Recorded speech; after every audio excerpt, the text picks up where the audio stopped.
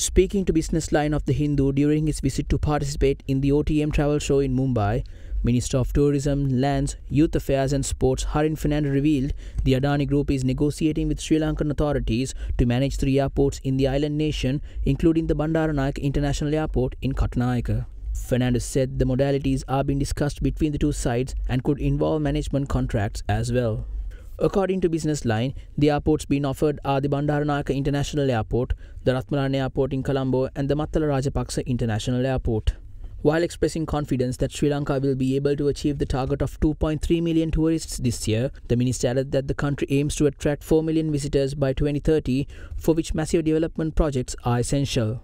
Meanwhile, speaking at a panel discussion on the OTM 2024 travel show themed "Is the World Ready for the Indian Traveller? Tourism Board's Perspective," the Sri Lankan Tourism Minister said the government is considering the extension of the visa-free status for India beyond March. I'm glad to say last November I was able to put a special cabinet approval to do a pilot for 7 countries, which includes India, Indonesia, Thailand, Malaysia and few countries, just a pilot, but India heads away, Russia. It's visa-free right now, but they have to go through an ETA system, which is only for record purposes. Most travel agents do that for them, but currently for Indians, it's visa-free. It will go on till March, but I'm quite hopeful I can extend it. Just charging $20 for a visa and getting a person coming there, they spend much more than the $20. So if that is the trigger factor to get people down, governments should be more sensible if you're a tourism destination to make sure that you relax the visas, at least on the potential countries that brings you the tourism, so that just hop on an aircraft and just make yourself available. Just you want to take a break,